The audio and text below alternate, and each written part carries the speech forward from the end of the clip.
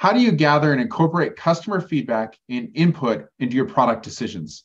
Yeah, so many methods in which you can gather both quantitative and qualitative. So anything from a customer suggestions portal where customers can go and put ideas and vote on it. I think it's super important. There's also a lot of really great community information you can get from there because other users can comment and do things like that. So that type of information, internal stakeholders. So many of your internal team members likely have conversations with customers and also really likely have really great information.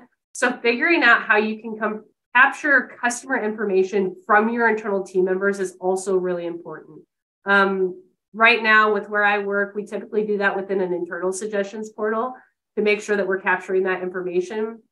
We also have user interviews, which is more qualitative, lots of great information in support tickets. It is crazy how much good information is in there. People will submit it, and not all the time do product teams see all of the information in support tickets, because usually what they're seeing is when there's an issue or when there's a request.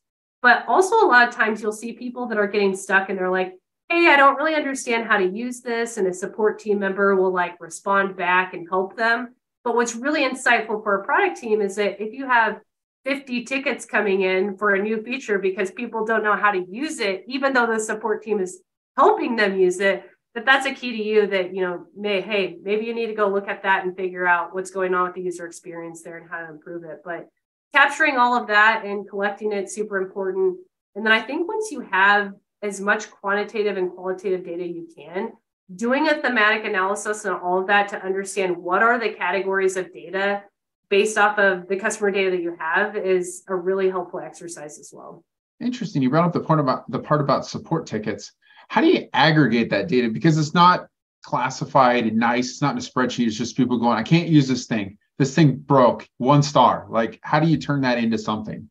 Yeah, teamwork. It honestly, a lot of customer data and trying to group it into themes is working with other teams to see how they capture that customer data in their process and do it at that point. So, if you have a support team that's essentially has support tickets coming in, is to say, hey, what tool are you guys using for your support ticket system? Is there any way that as these come in, you guys can help us triage them? Is it about a specific area of our software? Is it a how-to that they have? Is it an issue? Is it a bug? Whatever categorization that you feel will help you better understand your customer base, bringing that to those teams that are collecting that customer data, and they can help group that and categorize that for you on the front end will help you as a product manager on the back end. Interesting. I want to just do one little dabble into user testing. Have you ever had the experience where you think you designed something perfect to work with the UX team? You're like, this is laid out perfectly. And you go put it in front of customers and you're like, okay, we just need you to do X, Y, and Z. And they're like, I have no idea how to do that. And you're like, there's a big button right in the middle of the screen that says that. Have you had that happen to you?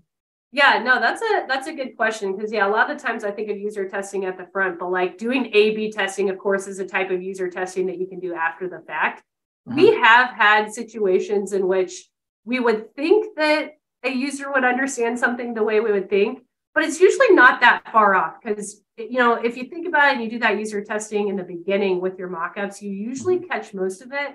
But there are situations in which that happens. I can think of a very specific one in which the look and the feel of what we were doing was just not resonating with our user base. And those are usually the ones that quickly go into the suggestions portal, get escalated to the top, and you can capture those pretty quickly.